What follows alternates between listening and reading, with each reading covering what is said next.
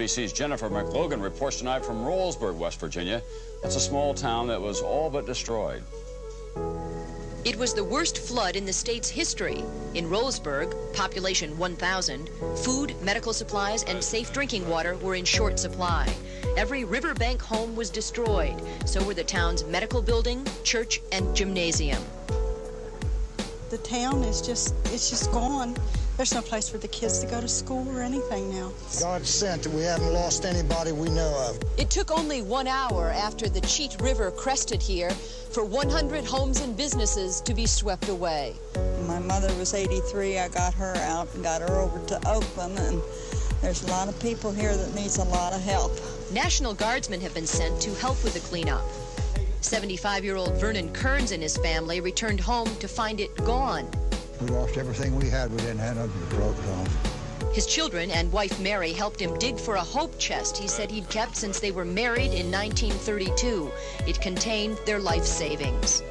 Later today, it was found and returned, all $3,000 intact.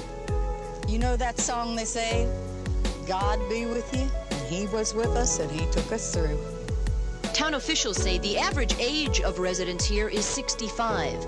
They say they fear there is little chance Rollsburg can ever recover.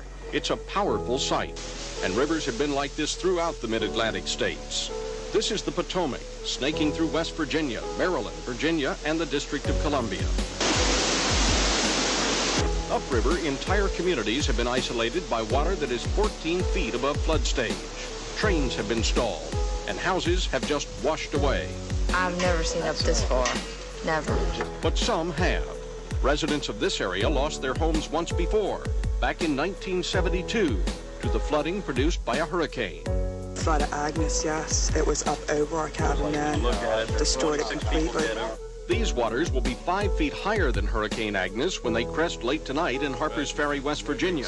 From here in Paw Paw, West Virginia, the flood crest moved southward along the Potomac, leaving behind a swath of destruction and the filthy deposits of its passage.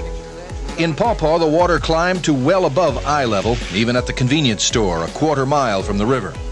This is a road which ran through a mobile home park on the edge of downtown Paw Paw. The rapidly rising wall of water swept through here, ripping the mobile homes off of their foundations and casting them up at random downstream.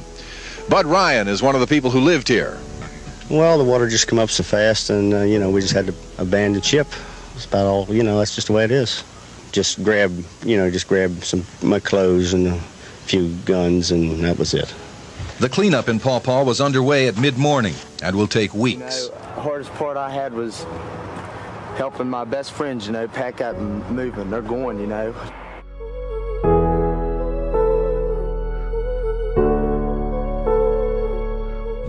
Kennedy visited 3 towns devastated by November's flood, beginning at Albright in the morning.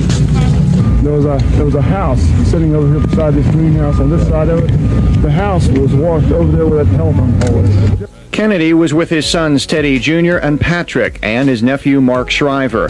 He emphasized the trip was a Christmas trip for the family to let the people of West Virginia know that someone cares.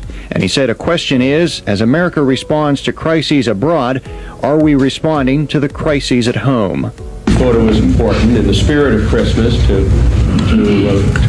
reach out to people, to let them know that there are people who do care about those that are in need and trying to help themselves and who are suffering. Kennedy later left Albright to drive to Rollsburg, where he conducted a similar walking tour. At public meetings in both towns, residents aired uncertainty for their future. My concern is for these people that have had to leave the state, they've had to leave their homes, well, their home left them first.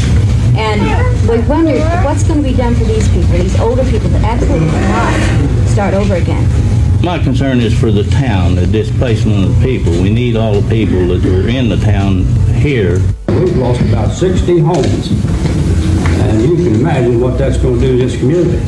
Every agency, federal, state, whatever, has caused confusion rather than security. Senator, after seeing Rollsburg now and Albright both, what's your impressions? Well, first of all, there's no question of the devastation. There has to be people who see their whole life savings disappear before them. I mean, it's like, I know it's been compared to the devastation of World War II. I had the chance after the war to see many of those communities in Europe. And I think, obviously, it's frustrating in terms of the bureaucracy of FEMA and SBA. But I think you ought to take, I'm enormously impressed by the volunteers that have come in here. They've come in here from the university. They've come in here from a number of the religious groups. I talked to people in their homes, and they said it made a very substantial difference. Kennedy says he came to West Virginia because of his family ties to the state. Brother John made a mark here in 1960. Brother Bobby followed a few years later. Son Patrick even rafted down the same Cheat River that flooded 7 weeks ago today. For flood victims in the state of West Virginia, they're looking for hope. Senator Kennedy's visit here brings national attention to the tragedy that hit this state and also a glimmer of hope for the victims of that flood.